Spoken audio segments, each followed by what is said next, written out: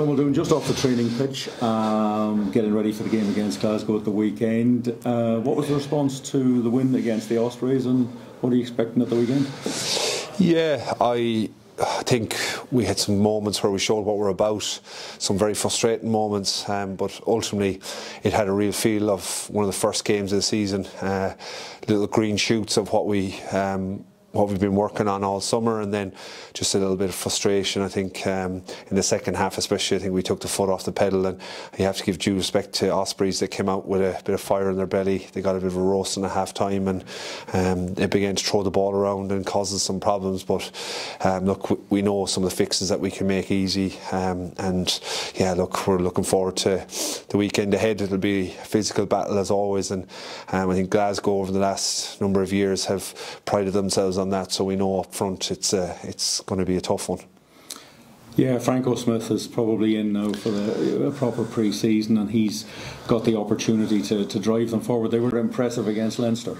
Yeah, I think you have to probably take into account Leinster were missing a lot of players. I think the physicality that they brought towards the game was certainly adamant, and Leinster struggled to get a foothold in the game up front, I think, and when you see the maul, the scrum, the dominance around the pick and go that Glasgow had, it certainly shows what we're in for this weekend. And I think obviously with Nigel there and Franco being in Treviso, we know what they're about. They like to challenge you with plays. They like to bring something new out every week. So it's not just that physical battle. It's certainly the brand of rugby they play, and they like to chuck the ball around. The stats, I'm not even going to go near any of them, but they hold on to the ball and they make you work.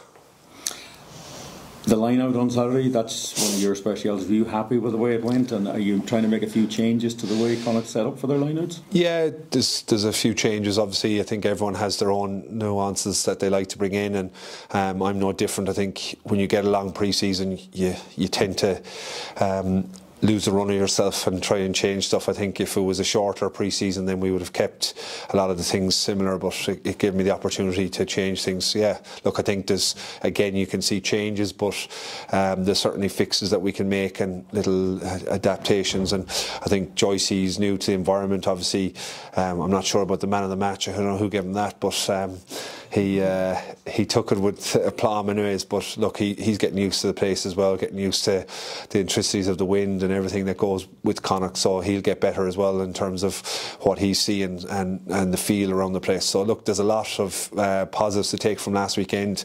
I don't think anyone walked away Saturday thinking this is we've made it, but yeah, certainly there's a lot of good stuff there. You both come from Bristol, you know each other very well. Is that the way it's kind of set up? I think it's the first time I've kind of thought about it like that. Does it give us an advantage that we know each other? Yes, it does. I think if you look back to the old regime of DeWalt and Fafita, they knew each other from Grenoble. It certainly gives you a sense of knowing each other and that familiarity, so it does certainly help us during the summer when I'm trying to convince people this is the right way to do things. It certainly helps when you've got someone who already knows what we've done in a previous place and knows that it works, so that helps as well. So in essence, Joe's been great for me in coming back, so it's been very helpful. But I was glad to see that he's had a pretty turbulent summer with a couple of injuries that he had previously, and it took him a while to get going, so it was great to see him play and great to see the improvements he's made in his game since he's come here and the changes that he's had to make, but also there's more there as well. There is definitely more. Great stuff, John. We look forward to the weekend. Cheers. Another home game. Thank you. When you knew you were coming back to Connacht, did you look at Joyce immediately and say, I want him? So Joyce was signed before me. Signed before you? Joyce has been signed since last season, yeah. And, so when you knew that he was going to be here, I mean, what did you make of it? Yeah, well, I obviously have a good relationship with Joe, and he told me that he was leaving to go to Connacht last season. I was obviously, from knowing Joyce and knowing his heritage and knowing what the Irishness in his family means to him. We had spoken about it numerous times about him coming to his sports ground, and he had been a spectator here on a number of occasions, and I managed to get his dad tickets before his dad has come to the sports ground as well. So I knew what it meant to him. I knew how the Irishness in him was something that he wanted to pursue down the line. Might I say I had nothing to do with Joyce coming, but he decided the opportunity arose to come here, and when he told me, I knew it made sense. And I think even Pat knew about his grow to play for Connacht and to play for Ireland, and we actually he had an injury a year or two previously, and Connacht had a couple of second rows down, and we looked at giving them to Joyce for 6 weeks to come here, but unfortunately something happened in Bristol, and that put the kibosh on that. But look, I've known Joyce was coming here for a while. He's been very excited, and to get here, him and his wife Lauren. So look, he's really settled in, I think, which is important. The lads like him. He's become someone who's not that long here, has become an integral part, and hopefully there's more to come. And I know Joyce on a personal level, and there is more to come, so it's exciting.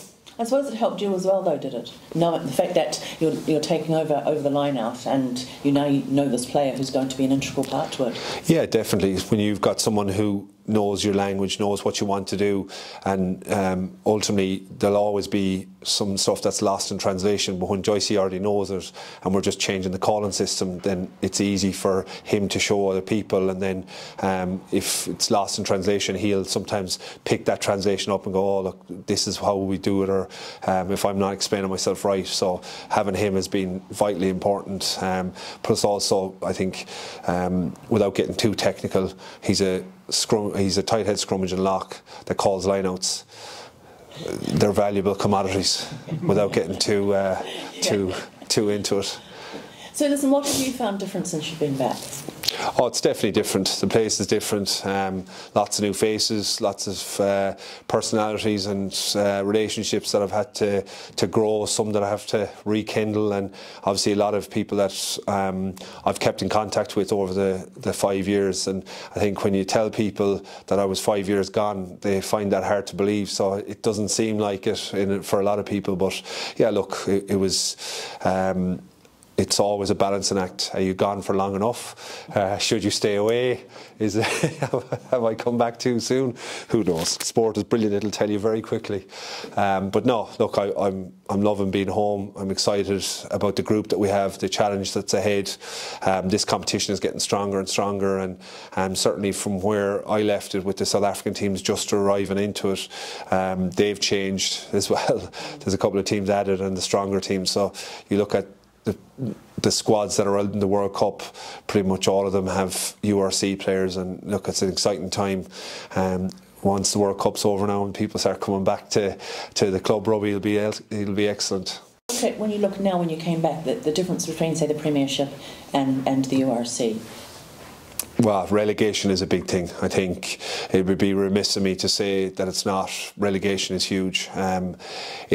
It does mean, like, and without being disrespectful to any competition, when you've got 10-15 minutes to go, when a team maybe throws the ball around and concedes that last try and then just gives up, that doesn't happen in the Premiership, because every point is vital, and it is a slog, it is an arm wrestle there, so it is a different game.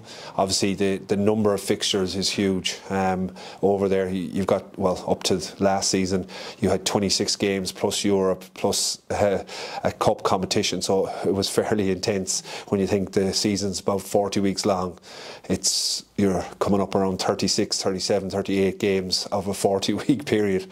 It's fairly intense. So look, it's been an absolute great learning curve for me. I got to deal with some unbelievable players, some up-and-coming young players, and ultimately you're in a competition where there's pressure on you. What more could you want as a young coach? So I'm grateful to Bristol, I'm grateful to everyone there for the opportunity that I was given, and obviously I had a very enjoyable 5 years, but the lure of home is always tough to turn down, isn't it?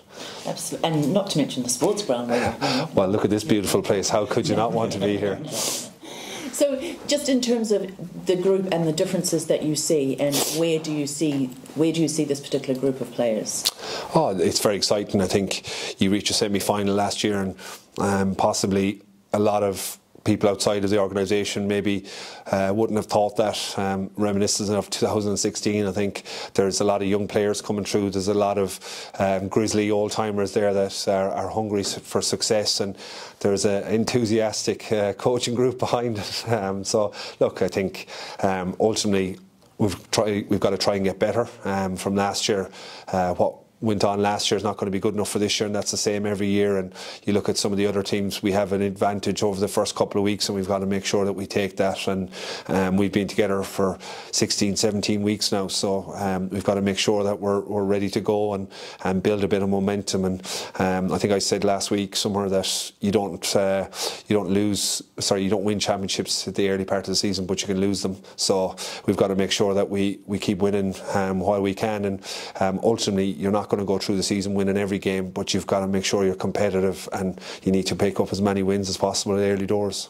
Right. And of course the sports ground is different too, isn't it? It is. Pitch. Yeah, it is different, and hopefully the new work starts soon, and we start to see some changes around here. And look, I think the support are unbelievable that they come out here, and I think you go away and you appreciate it even more. And I think they deserve the facilities, they deserve I suppose the atmosphere to grow even better, and to have a seat to put their bum on will help that as well. And yeah, look, it's exciting times ahead for everyone in the sports ground and everyone that follows Connacht Rugby, and hopefully we can do the same on the pitch. Great, thanks William. Just one from me. Just going back to the line out. Niall Murray came off the bench and stole the line out again last week. He was nearly double the line out steals the previous season. What have you seen, or what have you helped to make him even better, or have you been able to? Oh, I think Niall is probably one of the top line-out players in the world in terms of what he does. Like, I think you would put Niall up there with Cameron Walkie in terms of how athletic he is, how he's able to read it. I think a lot of people will underestimate. It's not just your athletic ability, it's the ability to adapt and change and not do the same thing. If you do the same thing over and over, that gives someone like me who's looking at a laptop the ability to manipulate that he's going to do this. But the fact that he's constantly changing what he does, he's constantly manipulating and seeing different pictures, and that's the key. If you do the same thing over and over, it's easy to read someone. It's like a poker player. You have to have different facets of your game and different ideas and different ways of getting to that place. So look, I think we are trying to do something slightly different, but also you'd be very stupid if you didn't already hone in on what's been there. So yes, we're trying to add a layer or two onto it, but also add to what's been there. You don't throw out the baby, the bathwater, everything with it. You try and add in a few toys into the bath to make the baby even better. So that's the idea of it. Will we get there? It'll take time. It'll take a bit of adjusting, but that's the challenge. That's for the players, and that's the challenge for me as a coach, to try and find a balance there. But certainly, as I said earlier, it's not doing the same thing. It's trying to get better and better and better, and that's the ultimate goal: is to try and make Niall better, but also make the other people. Because if you're a forwards coach from another team, you're probably the first thing you're going to say is throw the ball anywhere else except for on Niall Murray. So we've got to be conscious of that too. All right, cool. Thank you. Thanks,